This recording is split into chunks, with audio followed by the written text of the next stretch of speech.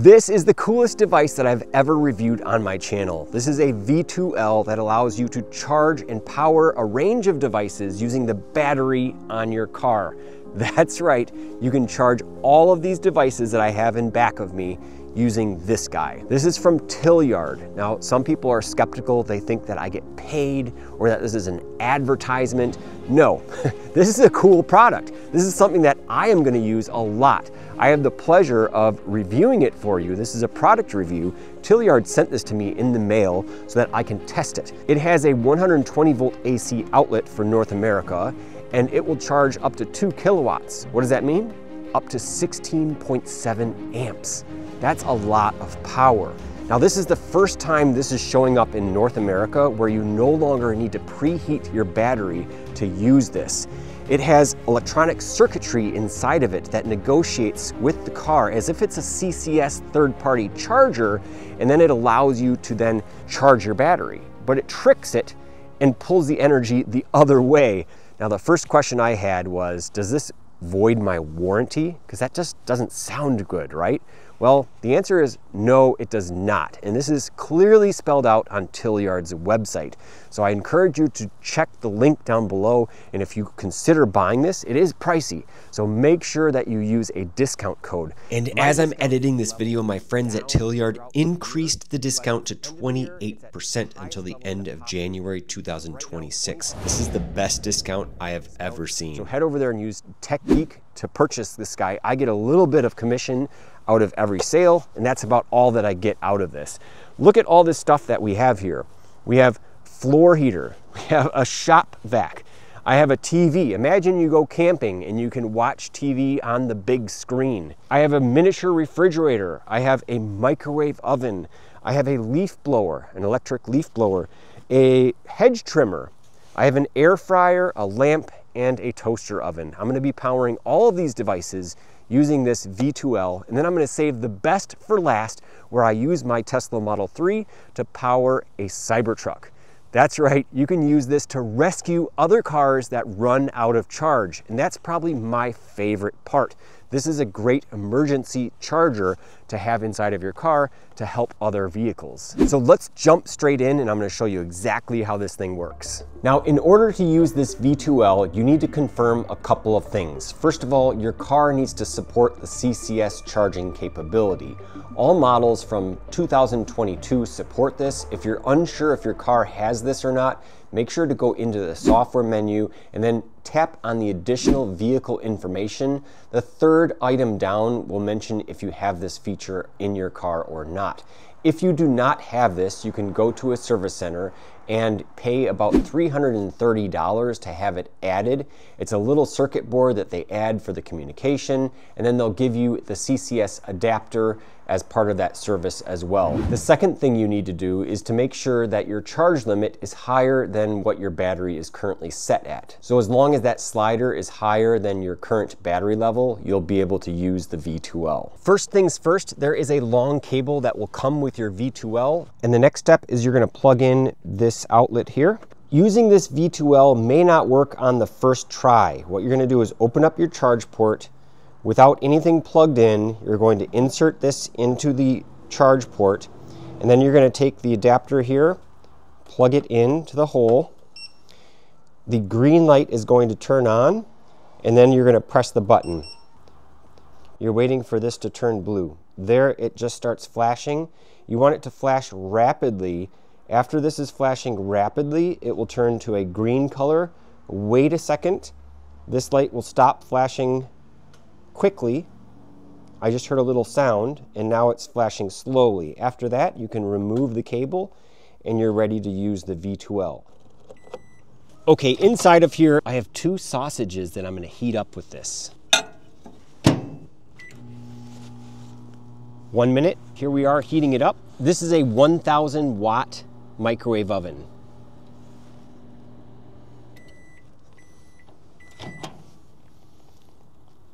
There we are. This looks so good. Imagine camping and having a microwave oven.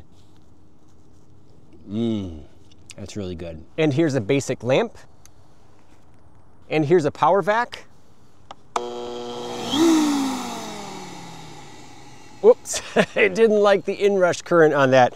Really cool to see that this has a contactor in here, a safety contactor, that it will shut itself down when it pulls too much current. All right, the sun went down and it is getting cold out here, so I'm gonna plug in the heater. So there we have 80 degrees Fahrenheit coming out of here, nice and toasty.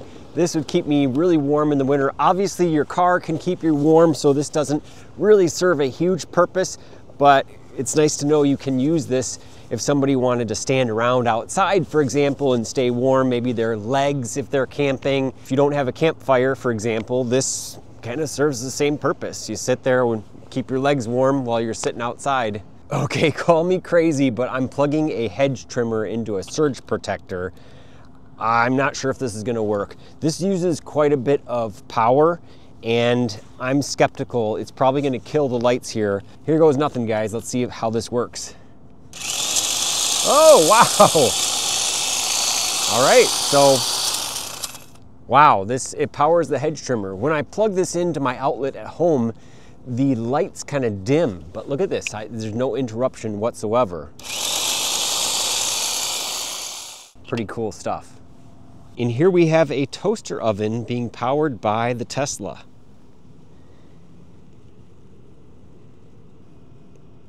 And this one should come as no surprise, but the V2L allows the battery to power a small refrigerator. And here we have an air fryer being powered by the Tesla. And we have a leaf blower. Let's try this out.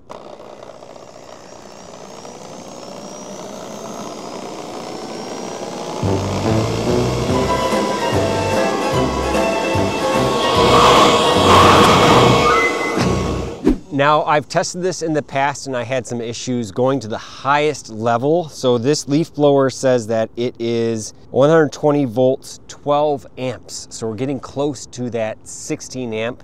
However, if I slowly kind of start it up, because there's two speeds on this. If I start it at the lower speed and then ramp to the highest speed, we might be able to get this to run.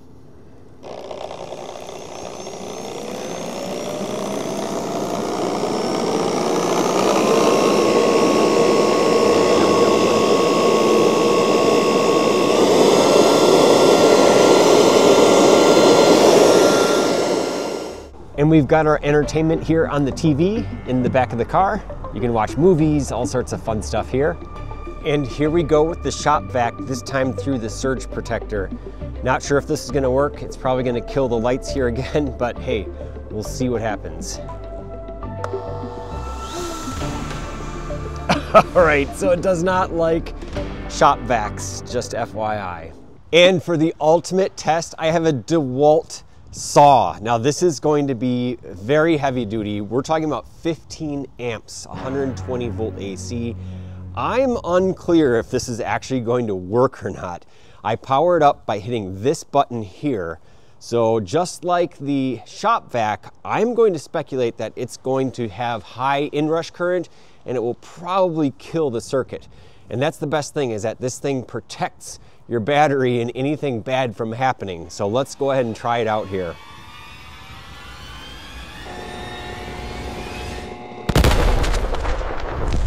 It's starting, the saw is moving. Okay, and here's a miter saw. This is 13 amps, 120 volt AC. I found out with that other saw, it just wasn't turning on fully. So if you plug it into normal AC outlet, you get a lot louder noise, it ramps up, it's really powerful. This is less powerful, but I'm unsure about the inrush current. This probably will be the same as the shop vac. So let's test it out. We may trip this here.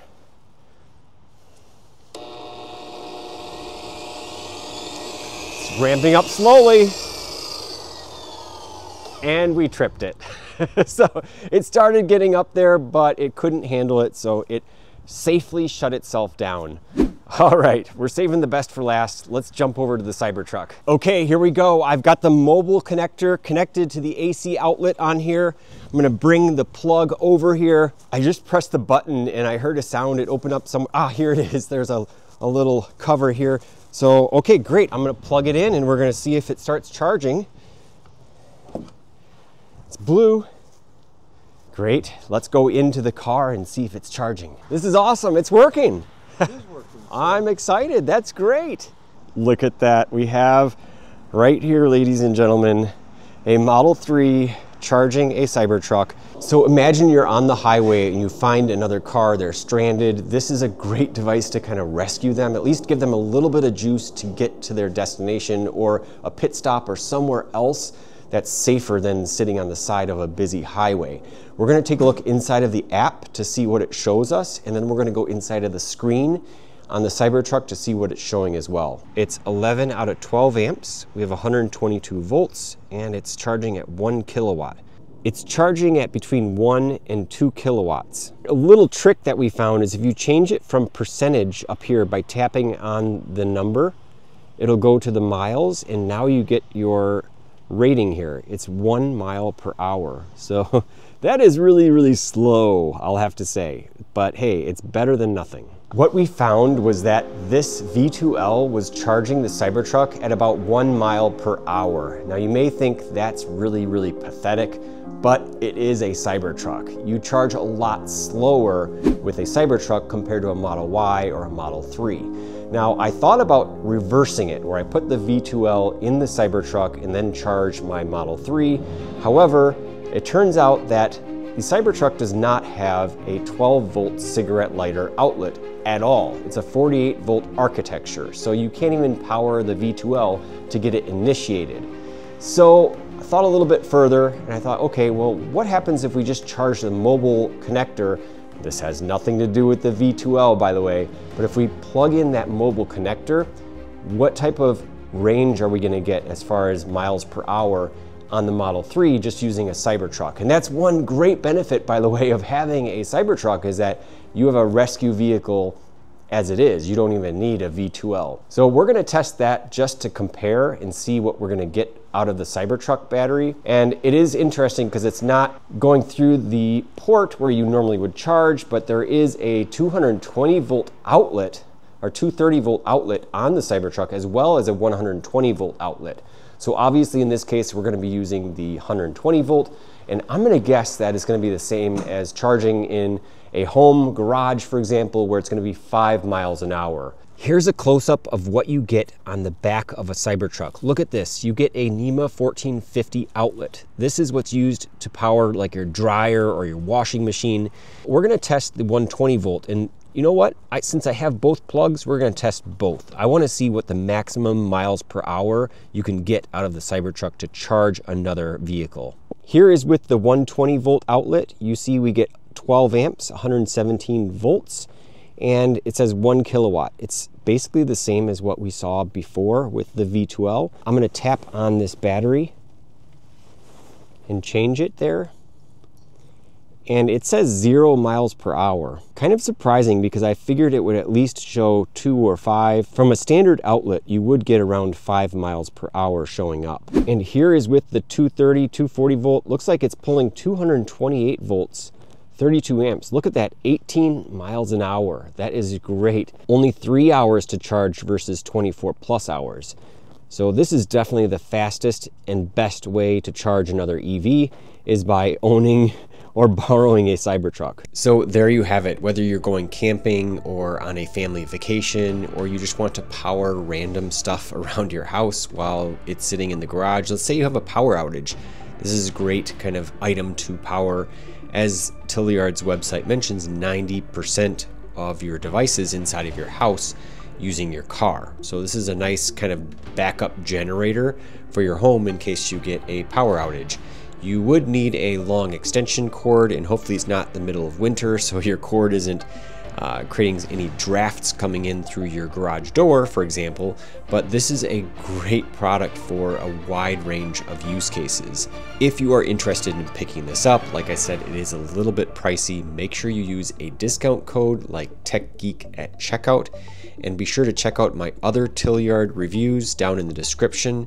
Hope you guys enjoyed this. Let me know what you think down below, and I hope to see you in the next one.